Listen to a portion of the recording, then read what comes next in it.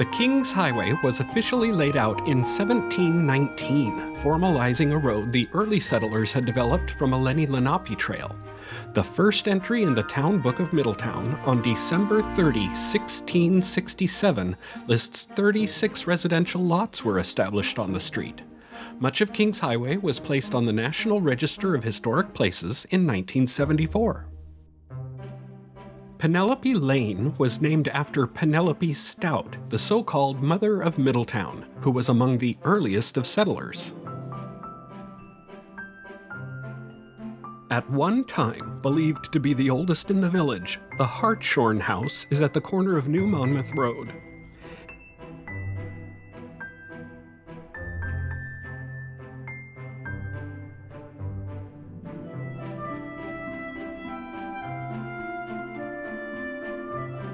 Ancient features are plenty, including great fireplaces, hand-hewn beams, chair rails, cupboards, and exceptionally fine brickwork.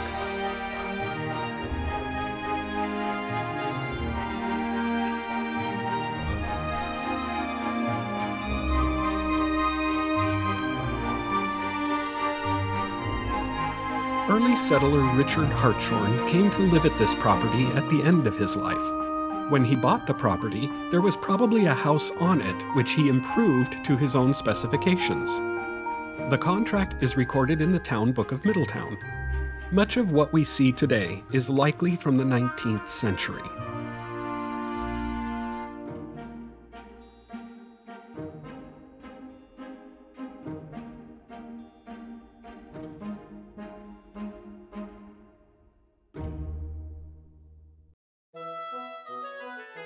Hartshorn had bought out the patent of one of the original patentees and had added numerous other tracts of land. His lands included all of Sandy Hook, much of the Navesink Highlands, and acreage on both sides of the King's Highway. He wrote to friends back home, "I am satisfied that people can live better here than they can in Old England."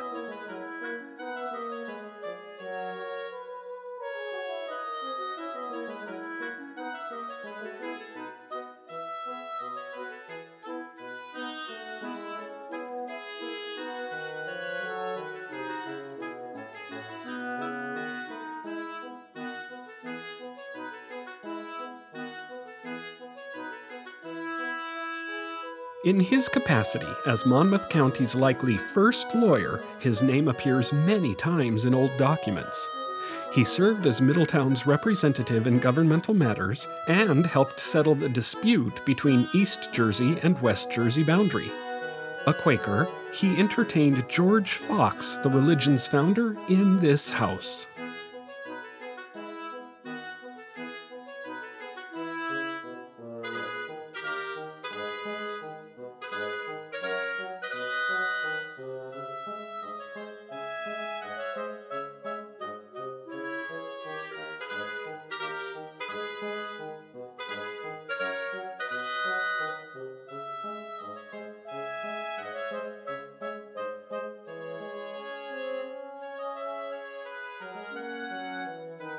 Hartshorn's will set aside a half-acre in his pear orchard as a family burying ground.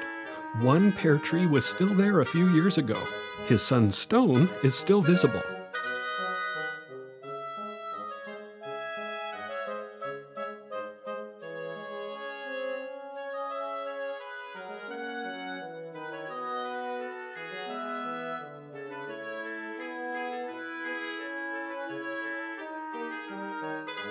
Marlpit Hall is now a museum of the Monmouth County Historical Association.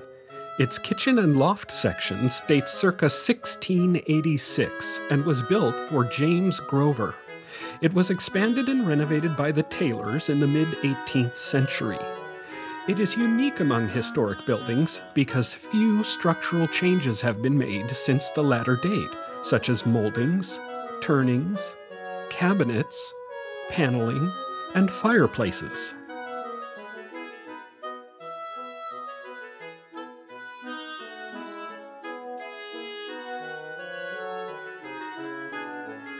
All the furnishings are authentic Monmouth County antiques. some from Middletown families. The front parlor is known as one of the most beautiful rooms in America.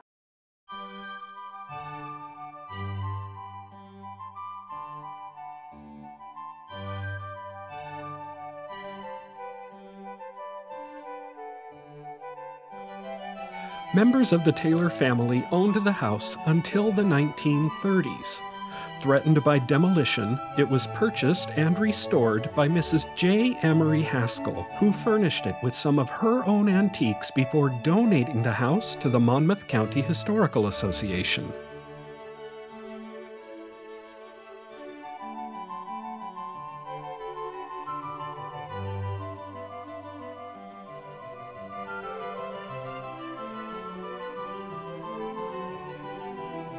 Just east of Marlpit Hall is Orchard Home, built by Joseph Dorset Taylor in 1854. The mansion's size indicates the prosperity in the village at this time.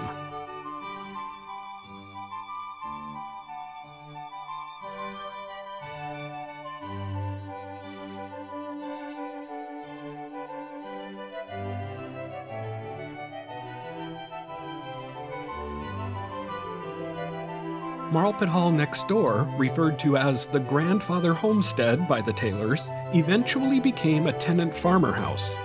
Orchard Home had a large wing for servants on the rear connected to the main house by a two-story breezeway. That was torn down in the 1940s.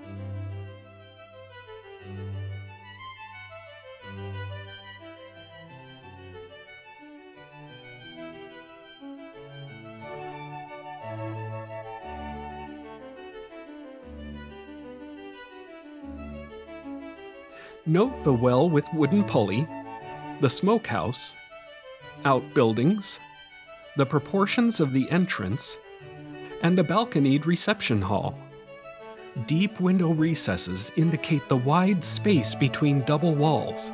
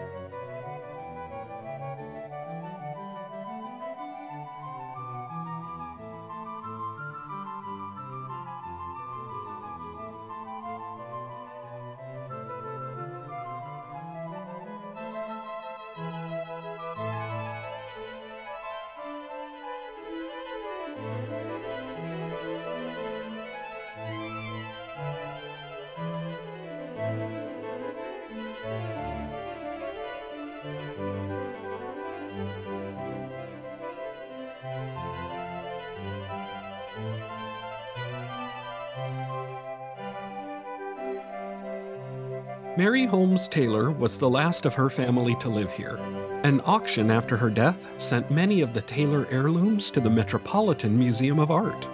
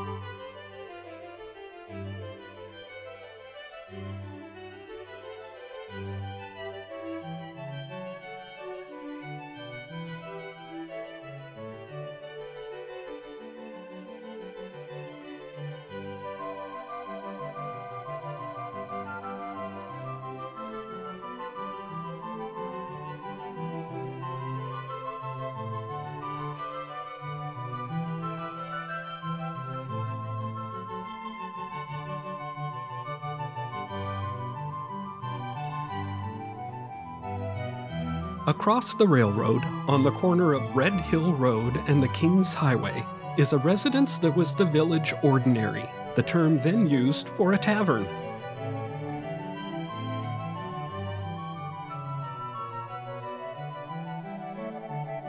Sometimes called the Rising Sun Tavern and the Rainbow Inn, it accommodated both villagers and stagecoach travelers until 1840.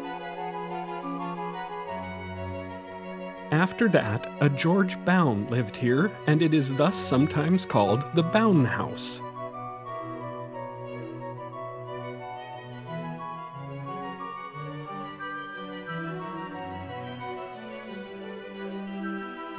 In 1700, the tap room was the scene of a confrontation of villagers against the governor's deputy who was trying to arrest a local man for non-payment of taxes.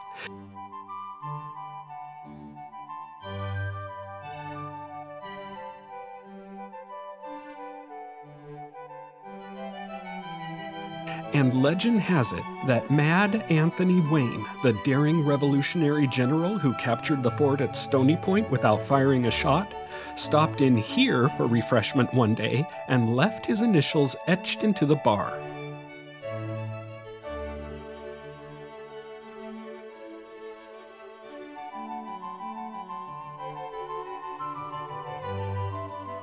An exposure in an upper room shows a wall made of bricks, perhaps brought as ballast in a Dutch sailing vessel.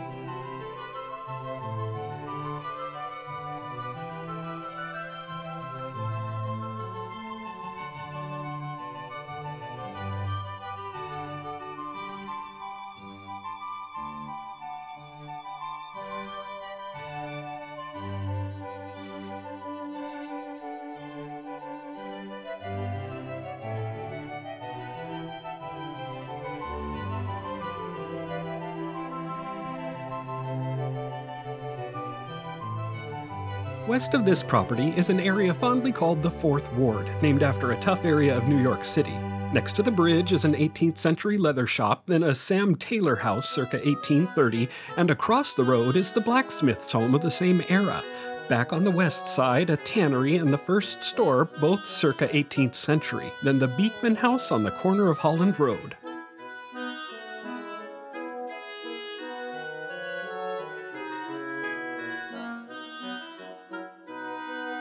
Further up Red Hill Road is the Clinton AME Zion Chapel. It was named for Clinton Heath, a former slave from North Carolina who came here to work on the Beekman farm after the Civil War. The chapel resulted from prayer meetings he organized among other families he brought to Middletown. This building duplicates one built in 1890, which an arsonist burned down in the mid-20th century.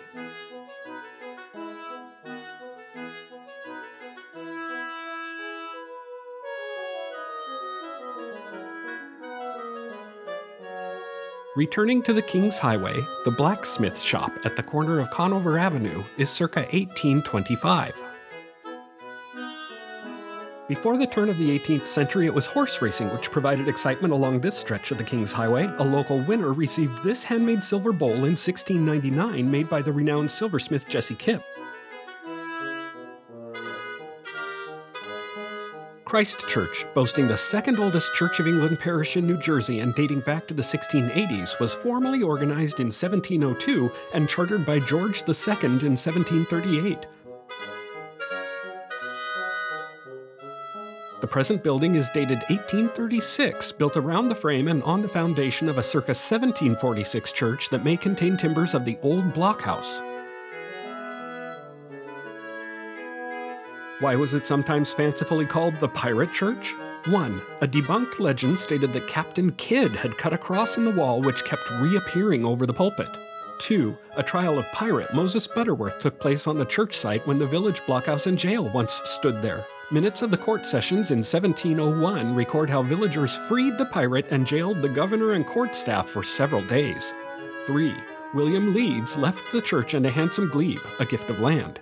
He was later the subject of a likely untrue rumor that he was a conscience-stricken pirate trying to amend for his old ways.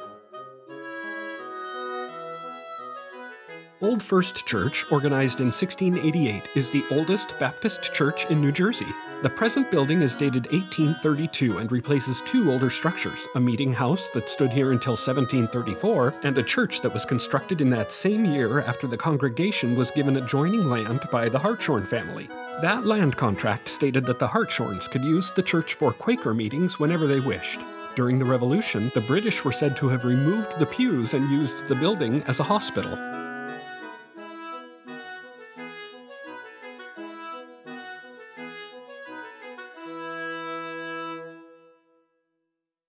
The Middletown Reformed Church was organized in 1836, and their building was constructed that same year. It was built on the site of the village's first school.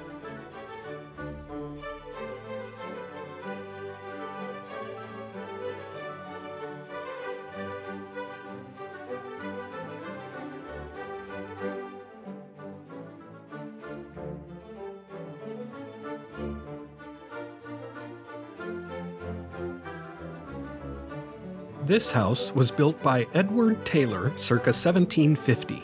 Some say a sailor must have built this house because the walls and doorway show a slight curve like the hull of a ship.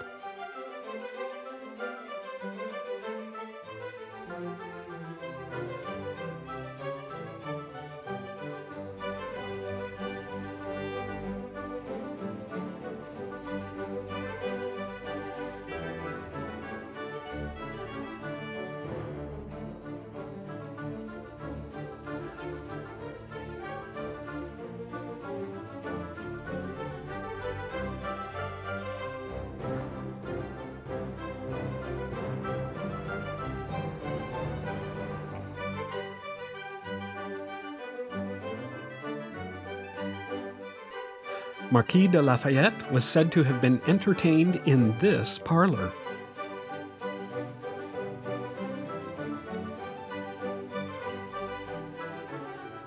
The house is sometimes referred to as the Dr. Taylor House, after the man who lived here between the 1820s and 1880s, or as the Henry Taylor House, after the man who lived in it in the early 1900s. It remained a Taylor property until the 1940s.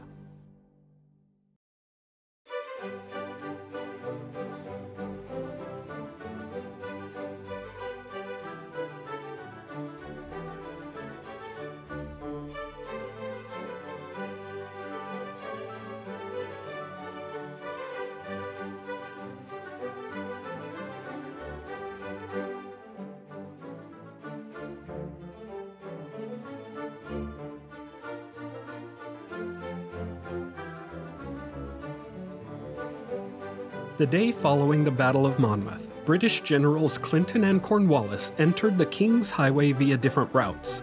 They brought their wounded to the Baptist Church and Christ Church to convalesce.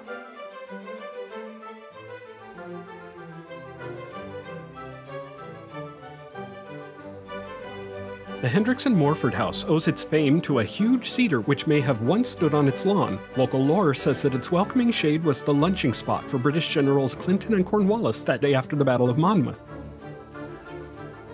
The house combines Georgian features with Victorian ornamentation and is ascribed a circa 1830 date, though a portion is likely older.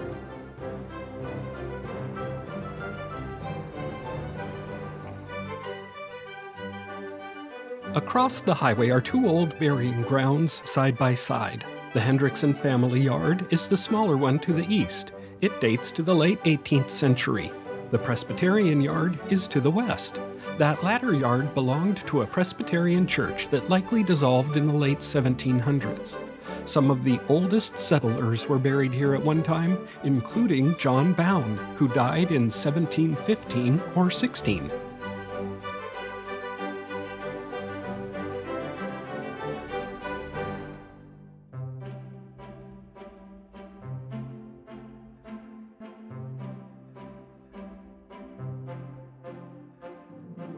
The Franklin Academy building looks exactly as it did when it was built in 1836, with cupola, hand-split shingles, shutters, 12/12 windows, and tall double doors at the entrance.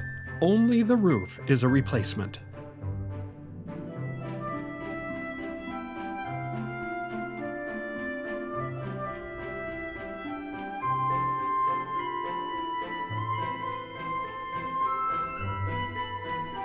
A local stock company built the academy to provide schooling to prepare boys for college and girls for the useful and ornamental arts. Boys were taught on one floor and girls on the other.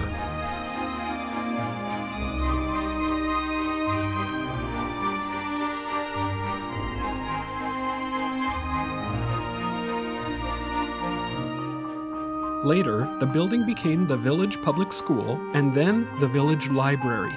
It lay abandoned for a number of years until it was converted to a residence in 1950. As many of the interior original features as possible were retained, including the wainscoting and worn staircase and balustrade.